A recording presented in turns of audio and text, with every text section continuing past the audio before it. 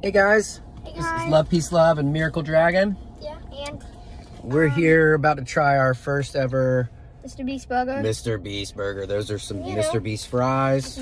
New restaurant. We got the Fries, MrBeast Chandler style plain.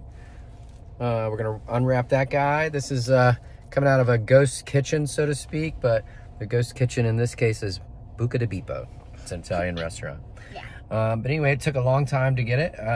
This is 22 minutes after the expected DoorDash delivery date, and we finally just met the driver at the restaurant. And it's warm. And it's warm. So we wanted to have a good, yummy burger.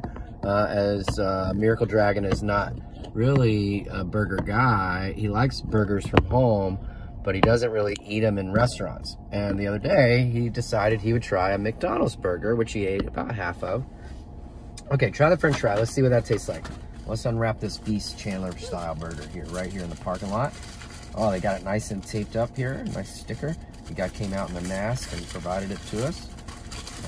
Seasoned French fries, pretty good. Pretty good. Now we've had our hand all over this package, so we want to kind of keep our hands off the burger itself.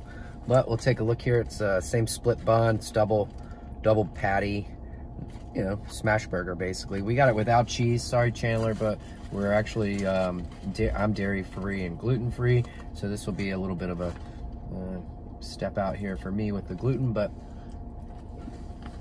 Is that good? Yeah, that's a good burger.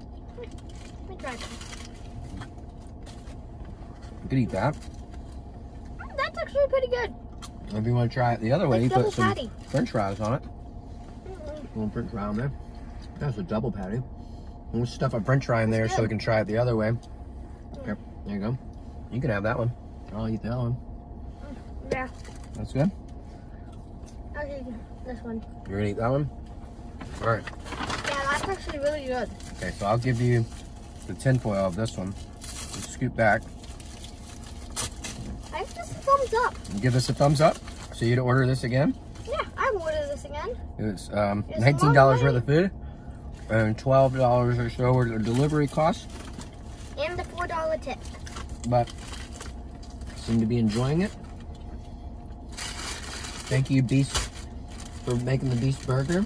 We'll be hashtagging MrBeast on this, or MrBeast burgers on this video.